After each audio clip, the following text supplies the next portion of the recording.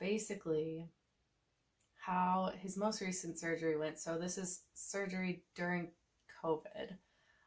So how that went is they have pre-op appointments the whole day before, where they do like, I think they ran labs and they did a COVID test. They do an echo because they want to make sure they have the most recent up-to-date information of what his heart looks like and his physiology is like the day before surgery. When we got there, I feel like we got there around like 7 a.m. the day before, and we finished around noon and we left, or we thought we had finished, and they called us when we were almost home and they were like, you guys, we didn't do our COVID test. Can you please come back? So we had to bring Wynn back. Poor kid. He has had quite a few COVID tests. He'll scream for a second, and then as soon as they're done, he forgets all about it. So we did all that the day before, and then we go back home because it's just like clinic appointments. And then the day of surgery, we got to the hospital at about 6 a.m., I want to say. We're just like waiting there in his little pre-op room, and they give you like an electronic buzzer, right? It's just like a pager, and it'll like light up and vibrate. The only difference between the restaurant buzzers and this one is like restaurant buzzers usually don't have a digital readout on them, whereas this one does.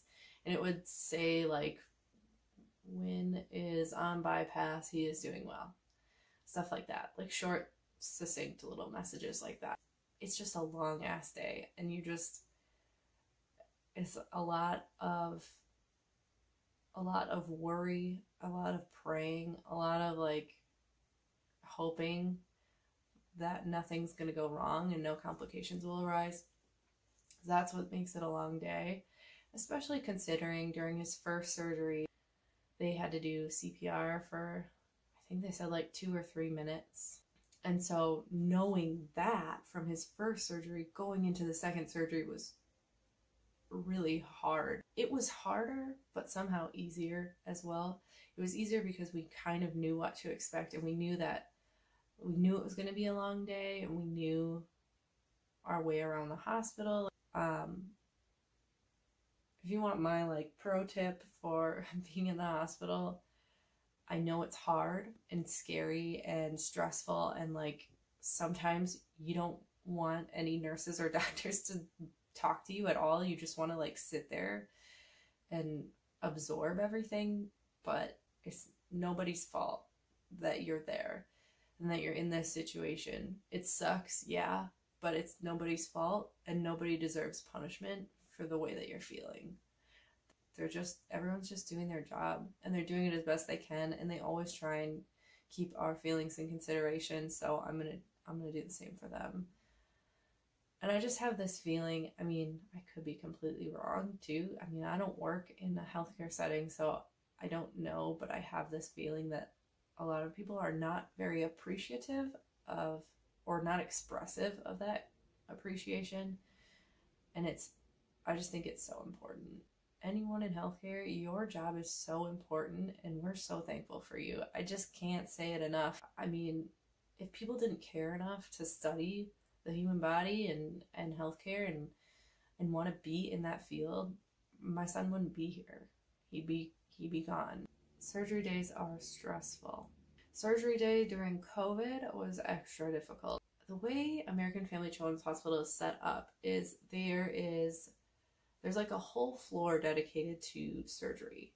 You go to that floor, you check in, they have this big waiting room with like couches and rocking chairs and like comfortable recliners and stuff, and a nice coffee maker and a bathroom, and like it's nice. And then they have like a TV where they display their operation like room will be, and then you watch that number. So like if say he's in an operating room like number 65, so you'll watch number 65 all day, and then they have like a color coded system, so it's like green was like in post-op coming off anesthesia or whatever. So that's kind of nice. But we didn't get to experience that just because of COVID. They don't want people sitting in the waiting room during surgeries. So instead, we were sitting in that pre-op room. They took the bed out. There was no like rocking chair in there. There were 2 folding chairs that me and Stefan sat on, and it was like 10 hours. It was like to be stressed and worried and exhausted because you woke up really early. And like for me, I didn't sleep the night before. And I was thinking that we were going to have one of those like reclining rocking chairs in there. And I was like, okay, if I stay up all night and like do laundry and clean the house and whatever, you know, then when we go in when he goes back for surgery, and I'm just thinking, yeah, I'll sleep. And then the day will go by faster because I'll be asleep and it'll be fine. And then they told us we couldn't sit in like the waiting room, and all like the cafeteria and everything was closed. That's one thing I would recommend. If your kid's going to be inpatient for any amount of time, go ahead and bring yourself a cooler and stock it full of stuff you actually enjoy eating, because hospital food, you never know. Sometimes it's good, sometimes it's not so good. So that was our day. Folding chairs. Yep, just me and my husband sitting on folding chairs against the wall. Try and relax, but then if you sat that way for like more than 15 minutes, your ass would go numb. So it was like, we'd like sit on the floor and like try and lay down on the floor, but it's like tile over cement, so it's not really a comfortable sleeping surface. Like it was just it was a long day. They took him back at about, I think, like 7 or so, 7:30 maybe. They sent us updates throughout the day.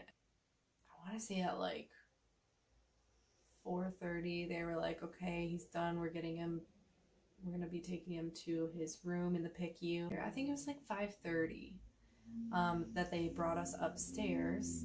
So they had us wait in this conference room because the surgical team was gonna like come and give us like the rundown of how everything went, and they were getting Wynn settled into his room.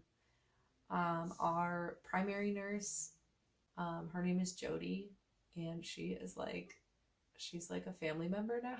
He has like 2 primary nurses, right? So the daytime shift, it's Jody, and the nighttime shift, it's Megan. And anytime, what that means really is if they are working and he's in the hospital or in the unit, they're supposed to be assigned to him. It doesn't always happen that way because I'm sure they have to maybe alternate or things like that. At 5:30, they took us to that room, and then around like, I think like 5:30 or 6, Jody came in. I think she said that they had already brought Wynn up and she's trying to get him settled and get his line straightened out and all that. I feel like we didn't get to his room until like almost 8 o'clock. Because I remember we were still in the conference room and like Jody came back to check in on us, and the daytime shift is 7 to 7. So, and it was like 7:45, and I remember we were like, why are you still here? Go home. Like, whoever is here tonight, we know they'll take good care of him. Like, she's like, I know, she's like, I just like to work with him kind of thing. So, but I feel like we didn't get to his actual room. I feel like it must have been close to like 8:30 or 9. That we actually got to his room, got to go see him. Like what you can prepare yourself for, I guess, if you're going into this for the first time. Your kid will be intubated, which is, that I think for me was always the hardest thing, because if they cry or scream, it doesn't make any sound, and it is like seeing anguish on your child's face and not even being able to hear them is really difficult.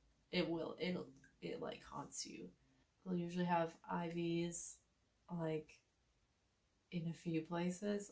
I think Wynn had something in each arm, and then he had a line in his leg as well.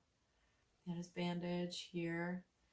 They'll have chest tubes, which are just these tubes that get stitched into like their chest cavity, and then they drain out. And like when they first bring him back post-op, they have these like big box things that like measure it and keep track of how much fluid is coming off of them. But once it goes down enough, they can switch it up to like a little, it kind of looks like, you know, those rubber like booger sucker things, those bulbs.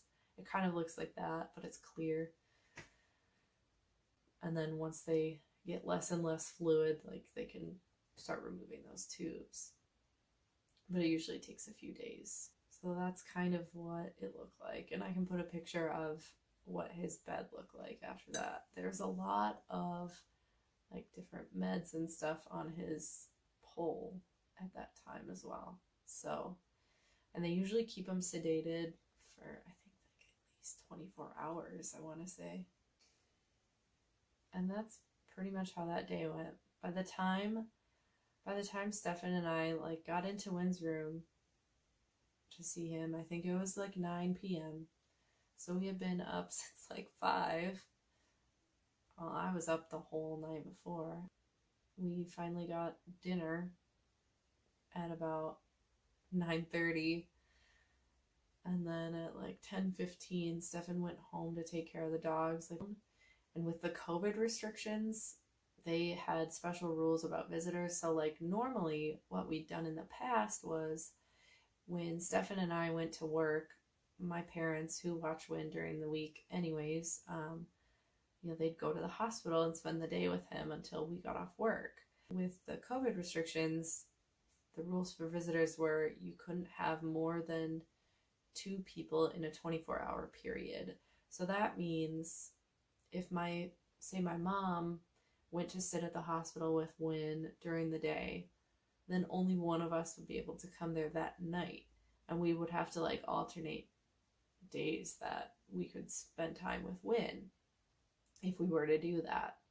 If there was like a third person coming in, we'd have to alternate. It would have been too hard, I think. So I ended up leaving my job because we didn't know how long he'd be inpatient. You know, the last time they thought maybe a month or 2, and then it ended up being like 3 months. So I didn't want to ask for time off from my company. I don't know, it was just too much. It was a lot for me. And I was having a difficult time at that job anyways, just because it was a lot more responsibility than I think I could handle at that point in my life. There's no reason for you to have to quit your job, by the way. I was a property manager, and the company I was working for had like a property cell phone. I love feeling needed and important, but at this stage in my life, my family needs me more. So I think that's it. I'm gonna try to put on some like pictures and stuff from his most recent surgery day, which was back in September, just so you guys can kind of see what it's like. And anyway, so let me know in the comments if there's questions that you have about surgery day or what it's like that maybe I can answer in a future video, or I can respond in the comments. If there's anything you would like to learn about in a future video, because I'm always open to ideas. I have a hard time coming up with ideas half the time for these vlog type videos. I don't feel like I'm very good at them because I feel like I ramble a lot. So if you have any ideas or suggestions, please let me know. Please give this video a thumbs up if you enjoyed it, and thank you so much for watching. Bye!